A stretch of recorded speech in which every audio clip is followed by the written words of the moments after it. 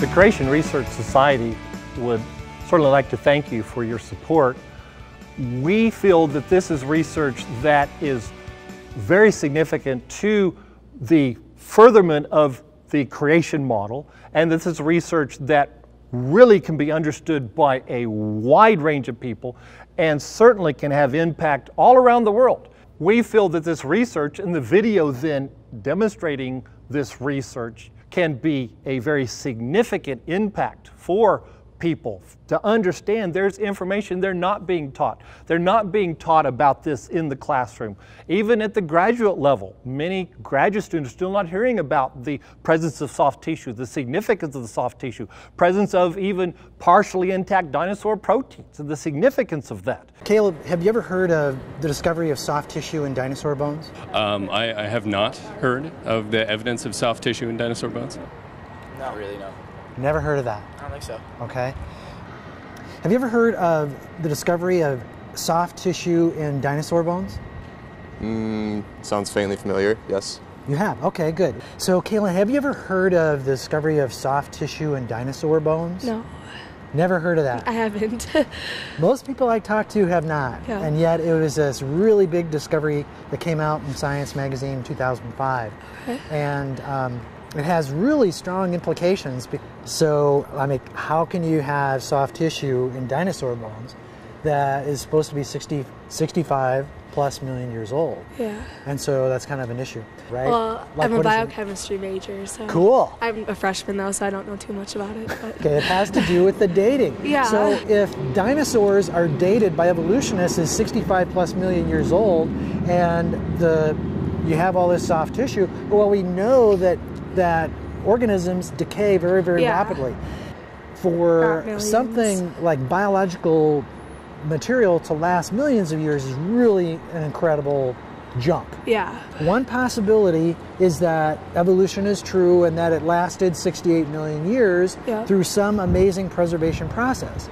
But there's another possibility. Yeah.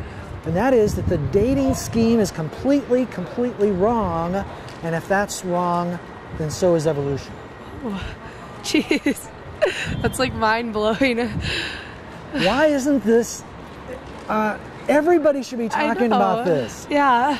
I'm surprised I hadn't heard of it.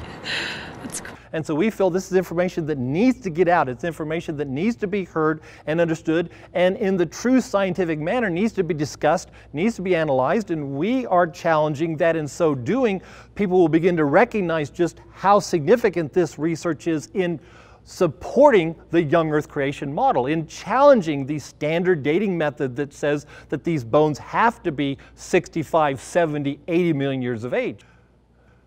In this video, we'll interview several scientists, including Dr. Tim Clary, who is a professional geologist, worked for several years in industry, and is carrying that understanding of geology over now into his study of flood geology and understanding how the flood could explain a number of the geological features we see today.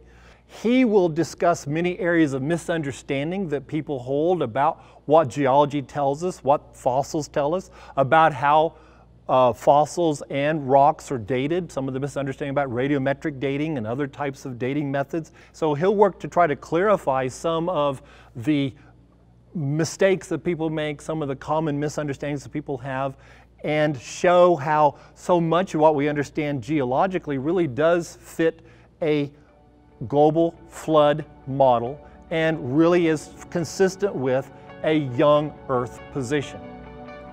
One of the reasons that I'm passionate about this work is because this is real science. This is published science. This is science that is recognized in the scientific community. This is science that's discussed in the scientific community, and simply because we're creationists doesn't make it less science. And in fact, we would say that it is very significant science in support of creation, and therefore needs to be talked about more, not simply dismissed because it doesn't fit some particular person's view of how Earth history should be. I want to thank you for coming to our Indiegogo page. I want to thank you for taking the time to watch our video. I certainly want to thank you for any support you may decide to give to us, to bring this information to light, to show people that we're not trying to sweep scientific data under the rug. We, in fact, are very adamant that scientific information needs to be discussed, that we're trying to bring this to light, trying to show people how strong of evidence this is, trying to show people what significance this can have in support of a young Earth creation model.